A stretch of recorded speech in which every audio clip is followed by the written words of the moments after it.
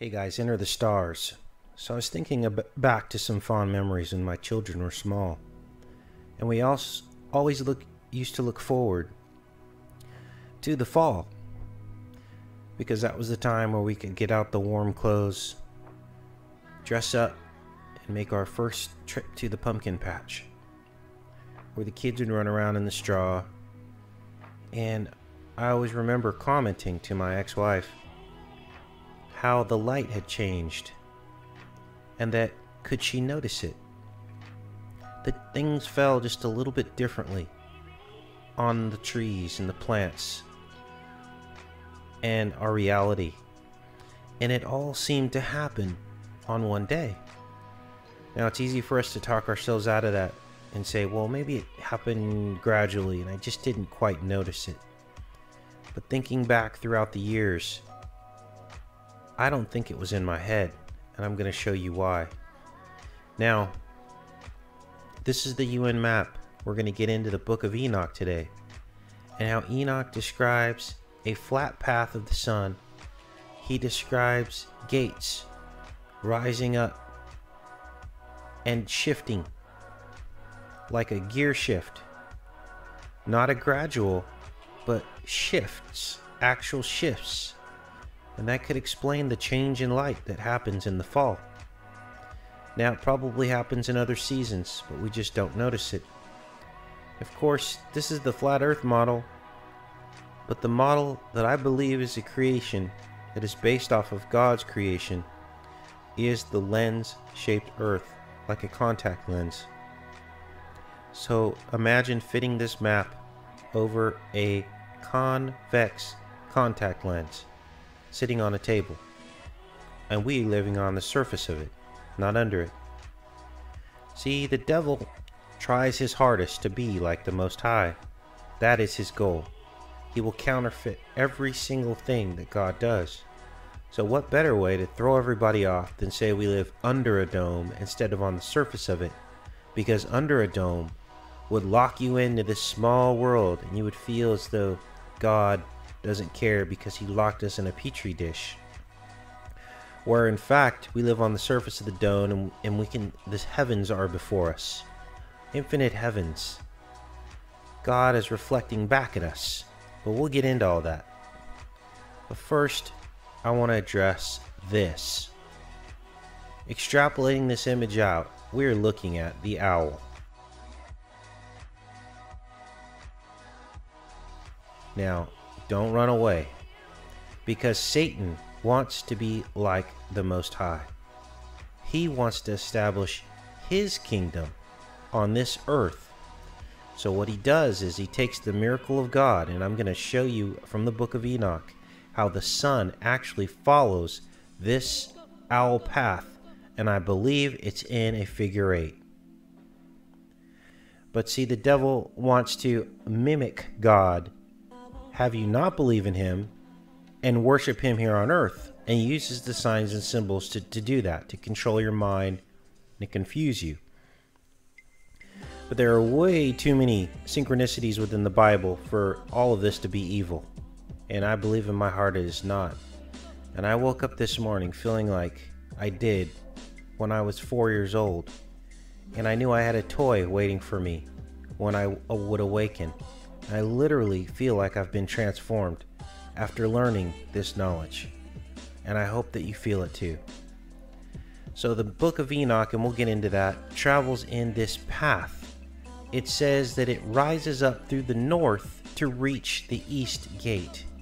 Now we got to think about reflections here and how this works, and we're going to pull this apart today, and I'm not sure what we're going to find, but we're going to dig.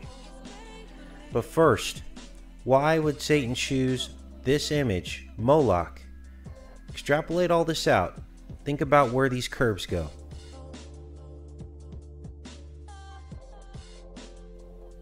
And that's why we've been led on this journey. Now, Satan didn't create the stars and the movement of the stars. So we have to ask ourselves, why would he choose the owl knowing that someone could figure this out?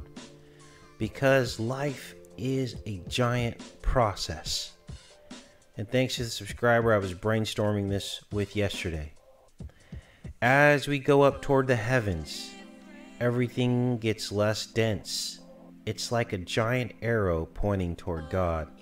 We start in space, the vacuum, down to the upper atmosphere where there's little oxygen, a little less dense. Then we get to the air, more dense. Oceans, more dense. Earth, more dense. Rocks, more dense. And finally, molten rock. Hell, which is the most dense. That is what Satan is trying to recreate on this earth. Do not sacrifice your children to Molech in the fire. Satan has his own little hell here on earth, and he requires sacrifice. But fortunately for us, our Creator does not require that. Let's get into this, you guys. Now, here we are at the equator. This is Kenya, Africa. And the first thing we noticed in a couple videos ago is that the sun is moving at the exact same speed as the stars behind it. Now that should be impossible, because the distance from our Earth to the sun is like holding your hand in front of your face.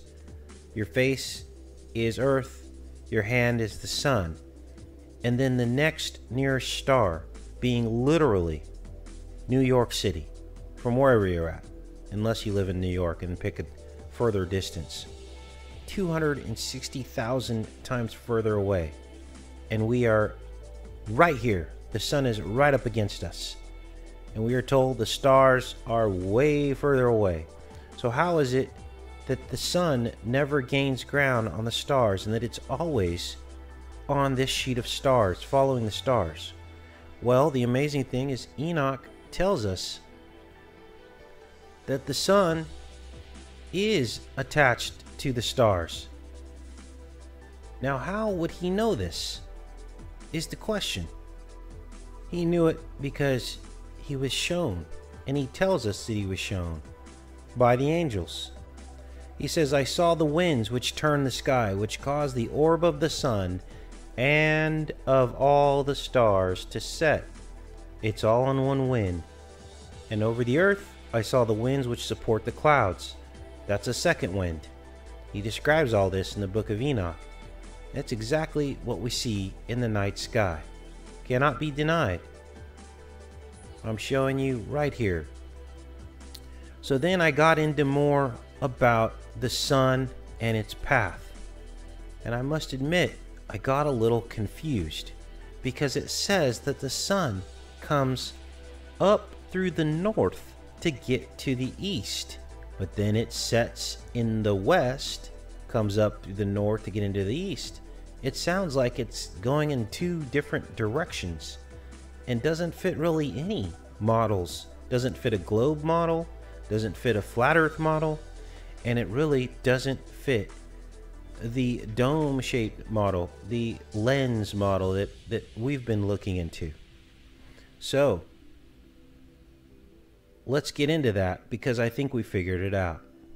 So the secret is revealed by following the stars, right?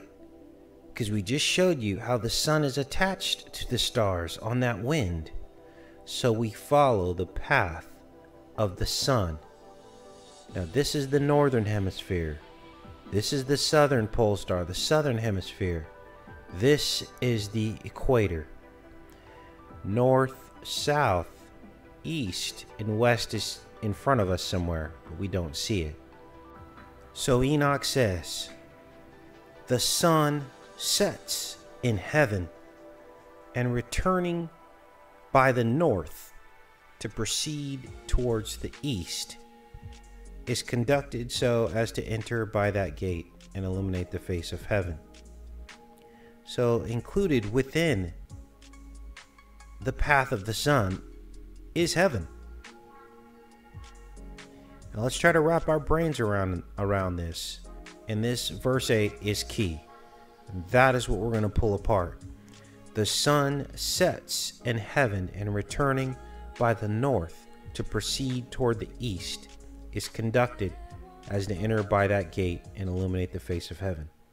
And now we are going to get into some ultimate and profound truth. Here we are inside your eye. This is the back of the lens. The yellow dots are the equator. And as we've outlined, when you're standing on the equator, you see the stars going straight out from you at the equator. And when you look to the northern hemisphere, which is right here, they start to spin clockwise. Now remember, the sun is on this wind. Follow me on this. When you look to the northern hemisphere, the stars are spinning the other direction.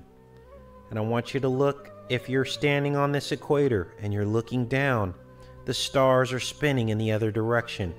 And look at the reverse rings. Can you now see the truth? And all this is a reflection on the backdrop of this large disco globe, the internal mirror.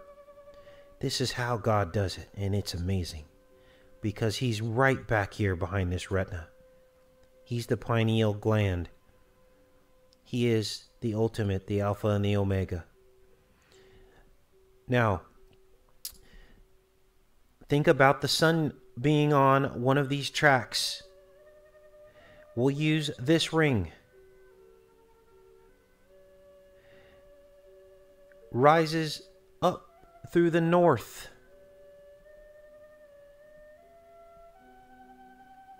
To rise in the east. Do you see how this works? It's reflections, and rises up through the north to return to the east. Rises up through the north to heaven to return to the east. And as it projects down onto this lens, it creates a perfect ring. And so Jesus asked his followers, and now I ask you today, do you have eyes to see and ears to hear? The eye and the ear are the two witnesses of God's creation.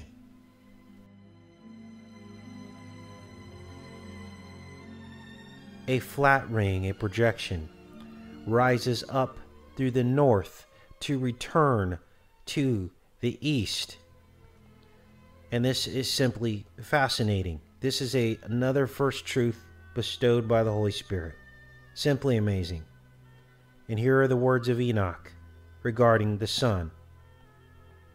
The sun sets in heaven, and returning by the north to proceed towards the east. Sets in heaven, here's heaven, returns by the north to proceed to the east. And even though it's doing this motion, it reflects down onto this surface, our earth. We're on the outside of this contact lens. And this is what we see, and we're seeing it right now in real time. Because the sun, remember, is affixed to the stars, and this is the star pattern we see in the sky. And Enoch continues on. It talks about that the sun is instructed to do so that it can illuminate the face of heaven. And that's exactly what we see in this model. In the same manner goes forth in the first month by a great gate. It goes forth through the fourth of those 6 gates, which are at the rising of the sun. And in the fourth gate through which the sun with the moon proceeds in the first part of it. There are 12 open windows from which issues out a flame when they are opened at their proper periods. And these are our solar flares. And I can almost bet you that if you or one of these channels that tracks the solar flares, BP Earthwatch, if you were to look at where these flares are coming out of on the surface of the sun, you would probably notice that they only come out of 12 holes. because this is what Enoch has said, because he was shown the secrets of heaven. Then the sun rises in heaven. It goes forth through these fourth gate 30 days. So it goes through each of these gates for a period of time. And the gates that it goes through are the 6 gates. The 6 gates of the UN model. And again, because of the reflective effect of the retina in the back of the eye, the globe internal mirror, even though the sun is following the star paths in that figure 8 pattern, it reflects down on Earth as a ring, and it follows each of these gates. There are 6. 1, 2, 3, 4, 5, and they're showing us their dominion over the secret knowledge here. This is Rome. That is the 6th gate. How do the seasons work? Well, when the sun is on this gate, it never quite gets to the North Pole, so the North Pole stays cold. But in their summer, they see the sun all day long and all night. It never sets as it rotates around them. During their summer, we are experiencing our spring. Do you see how this works? When it goes in through the next gates, this is our summer because it is over the top. The sun is in this next ring over the top of the northern hemisphere. But when it is on this internal ring going right over the Arctic Circle, the people in Antarctica don't see the sun. It stays dark for months at a time because the sun is so far away. Remember, this is all mirrors and gates. And the same thing applies as the sun progresses on each track. And that's why you sense a shift in the light. Because God is controlling the sun coming in and out of these gates. And that is the truth. And the sun goes on proceeding through its gates as Enoch outlines here, lengthening and shortening the days. How does that work? Well, we go back to our map, and the days get shorter as we don't see as much of the sun. Let's give you an extreme example. It's summer in the southern hemisphere. The sun is in this track directly overhead, warming this portion of the sky. And the sun is in its full glory as it's going through this ring just away from the outer edge. Well, the people in the northern hemisphere are not going to see the sun as brilliantly and as brightly. And in fact, standing on the lens, that sun is not going to be in the sky for as long as it is for these people as it rises and sets because of the angle of the rays of the sun. And that's about as simply as I can put it. And that is how we get our seasons. And ultimately, this is what we see when projected down. But as I just demonstrated to you, it follows the sheet of stars. Just think of it as a reflective effect and know that what Enoch says is true, that the sun passes through the glory of heaven each and every day. And God has the ultimate power over these heavenly bodies. And so you see the earth is neither flat nor round. And what way for the enemy to confuse and confound, knowing that the prophecy of the last days would come true, that knowledge would increase. What better way for him to confuse and confound than to create the black and the white, to create the flat and the globe, all the while the truth right in the middle on a contact lens surface. Both happen. The sun goes up and down from heaven to earth, as well as side to side from our point of view. Simply unbelievable.